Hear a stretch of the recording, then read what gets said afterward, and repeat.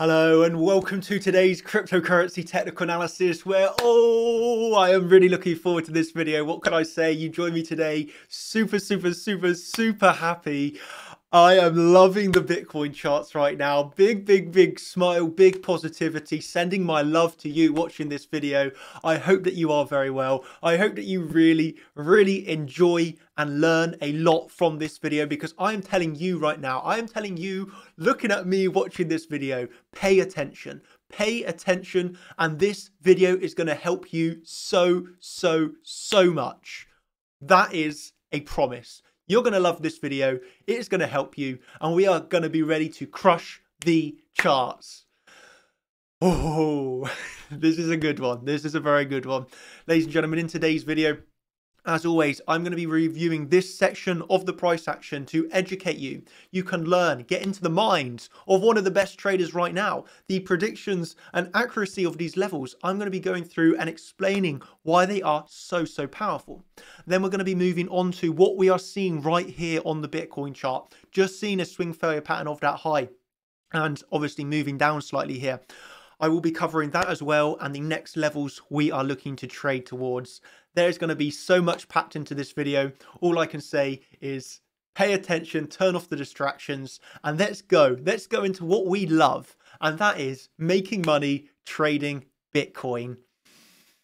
I am in my element right now. Let's go, ladies and gentlemen. So starting off, first of all, of obviously this section of the chart from the last, proper video that I done, which was on Friday.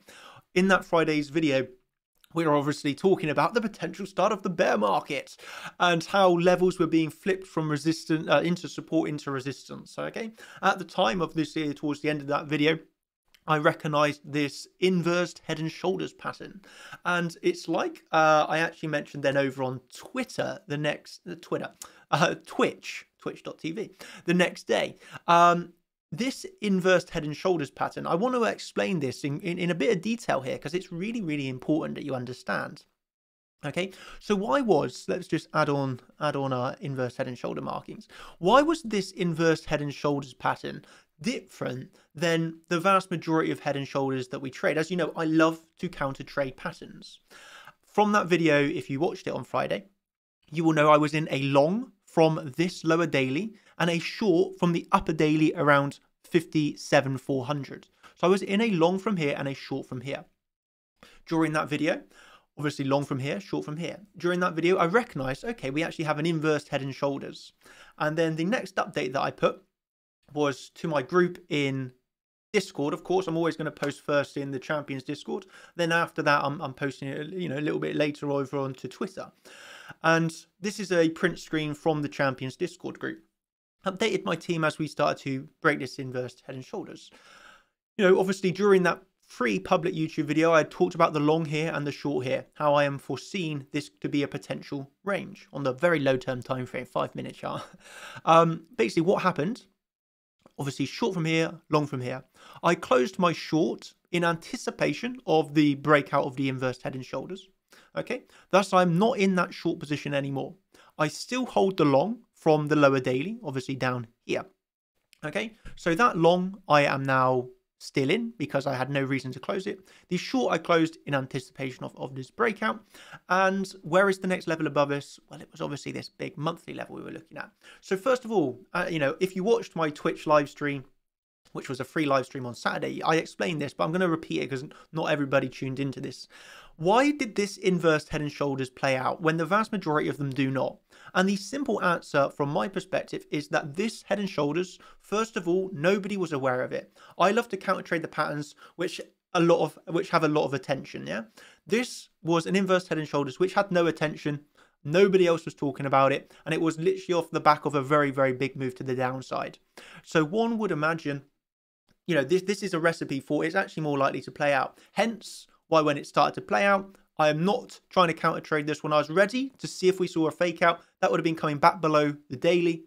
But until proven otherwise, I was expecting this daily to act as support, and it did in the end. And where did we move up to? We moved up to that monthly level. So you can start to see here, there is no randomness on the chart. It's actually very easy if you just mark out your levels. Mark out the levels before they are hit. and trade the reaction off of those levels. Oh, it's a gold mine right now. It really is. Look at this. Next level to the upside, 58,822. What was that? It was a monthly level. You can see exactly what happens here. The accuracy is outstanding. Come on. We come up to that monthly. We get our rejection. We then test it not once, but another 2 times. Okay, so we test the monthly a few times here. Okay, obviously in the end, we get our bit of a pullback before overall upwards. Again, this was during my Twitch live stream. If you watch that Twitch live stream, overall, I was expecting a move upwards. Okay, I was remaining in longs and bullish. We obviously got a bit of a pullback here. Why? You know, again, over on Twitch, I was mentioning this, but we obviously had this triangle at the time, and that triangle obviously did break to the downside. And from here, we had this box of confluence. What was on this? We had our daily level, we had the potential swing failure pattern, we had the measured move, we had coming into our Fibonacci levels, and of course, the number one confluence. What more could you want? The number one confluence obviously being, it was a chart champions magic box. Not often that fails. Obviously, we wick directly into that box. It was extremely accurate. We wick directly into the box that I drew. Okay, we had that. And then the next step, 3, 2, 1, pump. We pumped obviously very largely to the upside. Okay, so that is each step of the way from that magic box. We can start to see how everything comes together as a plan. Inverse head and shoulders up to the monthly level, retrace from the monthly level. Where do we retrace from that monthly level?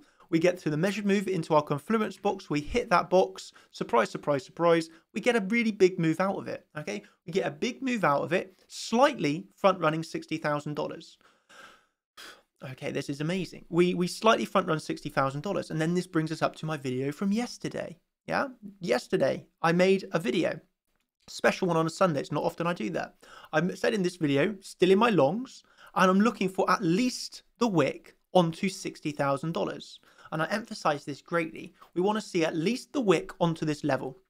Okay, my exact words were, I expect $60,000 to be broken. I'm expecting that level to be broken via at least the wick. Why? Well, this is the reason, and it pretty was amazing. This is the exact reason. Obviously, there is a lot of stops. Obviously, this is posted before we had the wick, but in the group, I'm saying that we have a lot of stops above $60,000. So what happened here? A lot of people are going to be shorting in this area of the chart when I was remaining in my long, and they're going to place their stop loss above $60,000. Okay, why? Because they're thinking that's a safe stop loss. My thought process is reversed. I want to basically take out all those stop losses. That gives us a short setup. One of the easiest short setups we're ever going to see, let's be honest. Okay, from that short setup, well, you can see how it progresses. We do a swing failure pattern, e.g., we wick through $60,000, close back below, and in that instance, it's done. The setup is activated. We were ready and waiting for this. We had our weekly level marked out, and we had the weekly level marked out. We knew $60,000 was likely to be taken, and then to see a swing failure pattern of the prior high onto that weekly, this is a setup. This is our bread and butter. If you are a Chart Champions member, if you have studied our educational content and you know how we trade, this is our bread and butter. This is our extremely, extremely high probability trade. The expectancy of this loss is minuscule, for the expected reward is extremely high. This is what we love. It's handled. We have the swing failure pattern. And then what happens? Obviously, we start to make our way down, and we make our way down. Obviously, we do a bit of a swing failure pattern of this high, we get a bit of a bounce. But overall, what was the next thing that I was making you aware of in yesterday's video? It was that CME gap, no? CME gap. So as soon as the CME opens last night, I'm reminding my team, obviously I'd done a Champions live stream. And I'm telling my team, you know, CME gap, this is very likely to be closed. We opened the CME with a gap to the upside. So what is the highest probability? It's closing that CME gap. It's dropping, okay? We are not trading off the CME gap. The short was already prior taken from the weekly swing failure pattern. But nevertheless, adding this on as confluence, we can see that there's a high probability that we are going down lower. E.g. that this low here was likely to still come down more. Why? Because it's likely we're filling the CME gap with the context of where we are, the stop losses we've just taken, and, you know, just trading the probabilities and the highest, you know, what's the most likely outcome. Again, we will trade longs. We will trade shorts. I'm open to trading this market anyway, as long as it's got a high probability. We are the casino. We only take the best trades. We're ready and waiting. And what happens? We come down and we actually have now filled that CME gap. Okay, we've filled the CME gap. So I mean, that was 3 or 4 trades there, and oh man, like I really hope that this is like so inspiring or so like motivational or so eye-opening that the levels that we have marked here are just so perfectly respected. For me, it makes me so excited. It just makes me, I don't know, it just makes me feel really happy, because why? You put in the hard work, you know, you spend hours doing the analysis, you spend hours working out the best trades, and then to see them work out like this, oh, it's really special. It's special because it's not just for myself, but I'm able to share this with others, see them performing. Oh, yeah, it's like a fairy tale. It really is. It's beautiful right now. And that obviously leads us up to where we are right here on the Bitcoin chart. Obviously, as just mentioned, similar to this, we do a swing failure pattern of the last time. Fairly easy scalp short position, and we're coming back down towards the low of the range. There's one thing that I want to mention to you before I get onto this section, and that is, if you are not already, by the way, if you are not already, come and follow us over on Twitter, yeah? If you don't have a Twitter account, pause this video right now, create a Twitter account, and give us a follow, because, you know, I'm giving like heads up, I'm giving explanations on some of my trades for free over on Twitter. So if you are not following on Twitter, you're missing out on a lot of content, to be honest with you. Obviously, I'm just doing like one YouTube video, one every other day for the public, yeah? So I'm handing out quite a lot of good information for free over on Twitter. So if you're not following on Twitter, go over and follow us right now. And for an example, I will show you what you want to do. You want to follow us, Chart Champions, over on Twitter, and then tick this bell. That is going to notify you of all of our tweets as soon as... Have a follow, my friend. That's going to notify you as soon as we tweet on Twitter. Okay, very, very, very helpful information. So give us a follow, Chart Champions, tick the bell. You might as well do that while you're at it on the YouTube channel. When you're subscribed to our YouTube, tick the little bell, and you're going to get notified as soon as these videos goes live. You would have been notified yesterday as soon as we were talking about the CME gap, the weekly, how I was expecting 60k to be taken out. You know, if you're watching these videos as soon as they come out, oh, you've already got a little bit of an edge over the competition. So yeah, that's all I would recommend. Follow us on Twitter, tick the bell. Follow us on YouTube, tick the bell. Then you are ready as soon as these videos come live. Okay, and that brings us up to where we are here right now on the Bitcoin chart. So as mentioned, we obviously have just done a bit of a swing failure pattern of the last time. This ultimately is like a little bit of a mini range going on here. It's basically a bit of a range from where the CME gap got filled to back, well, you just saw it, the wick up to $58,000. So we have a, you know, this is what I would refer to as like a local range here. Okay, and then we can look for the break of this local range. Like a few days ago, we had a local range. Let me just find it really quickly. Where were we? There we go. Like we had a local range here. We had a resistance of a daily. We have support of a daily. Okay, we break that resistance. We move up to our next level, being the monthly. Very similar to what we have here. We have a local support, which is coming in at about 56,800. We have a resistance at $58,000. Okay, if we break and hold our resistance, we're going to look back up towards the monthly, aren't we? If we lose this support, well, the supports are totally less defined. Okay, I would say they're a lot less defined. Okay, I'm going to put a Fibonacci here from the low to the high of this move. Obviously, where we are bouncing currently is all around this CC level.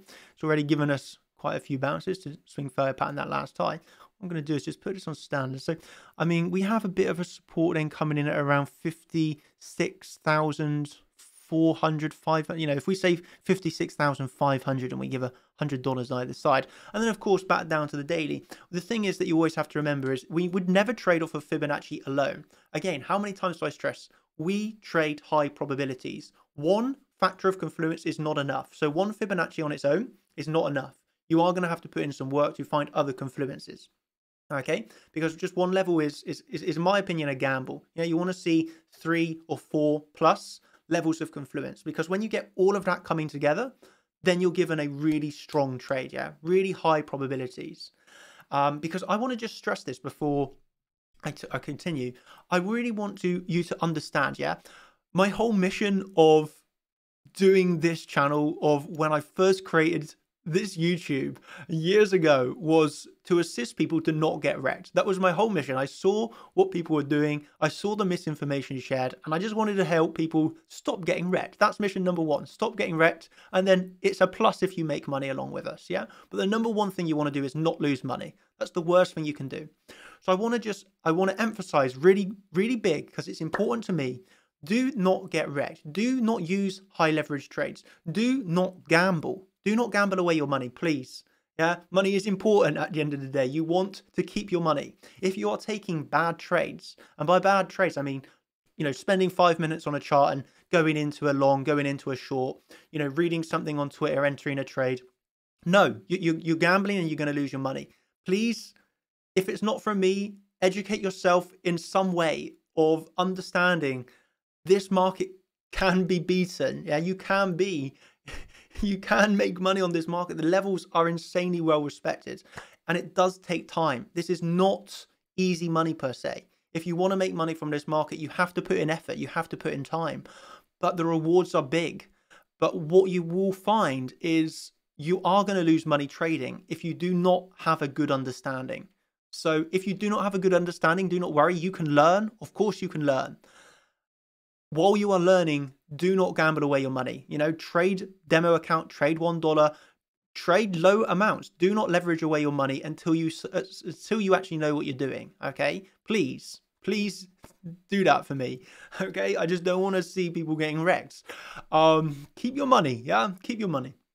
So do not lose it on a gamble trade. Anyway, where I was going with that, we want to see high levels of confluence. Yeah, so a one level of Fibonacci on its own is not enough. Yeah, we want to see 3, 4 plus levels of confluence. That just means several levels together. As we can see here, we start to use point at controls, we start to use volume levels, Fibonacci time, our rays, Fibonacci channels, fixed rays, Elliott waves. These are all different tools, and they come together to give us strong levels, to give us our plan for the very best next trade. The end, you start to add in order flow as it's coming in. You start to add in swing failure patterns. It's very beautiful. What can I say? As you can see, I'm a bit obsessed with it. But anyway, I digress and resume. Wow, my videos go on way too long. I wanted this to be like a 5-minute video, and it's 17 minutes, man. What can I say? I get carried away. It's the passion, it's the love. So yeah, the bigger level obviously down towards the daily. Okay, so we have the overall resistance coming in at $60,000. We have the lower daily coming in at $56,000-ish, yeah, give or take.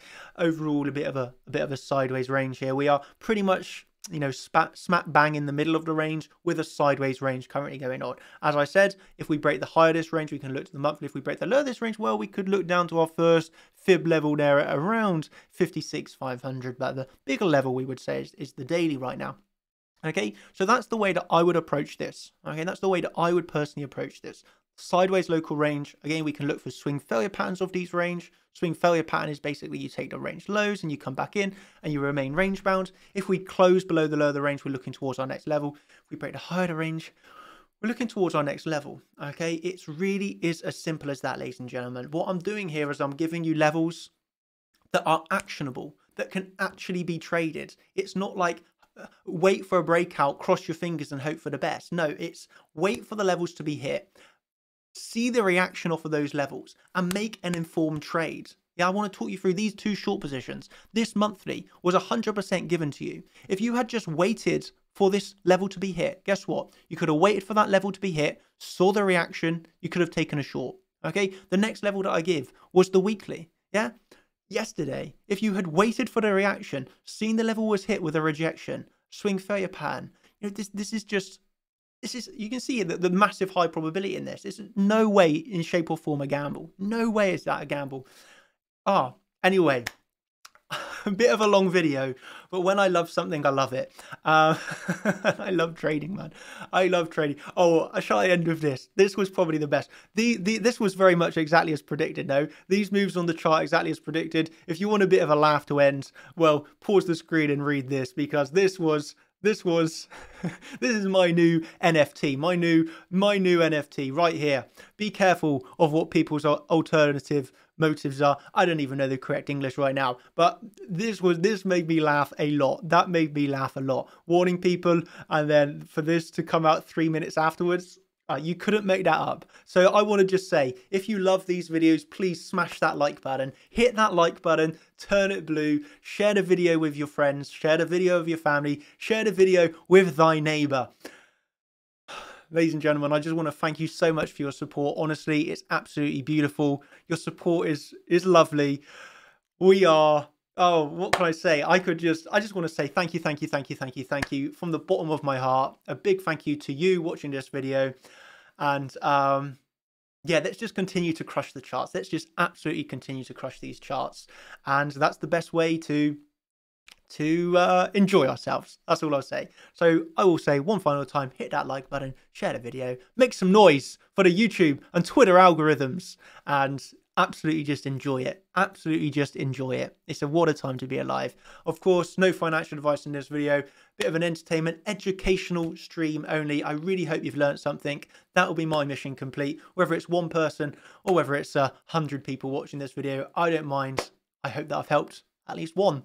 Thank you ever so much. I'll catch you in the next video. And that's me signing out. Goodbye, everybody. Love you.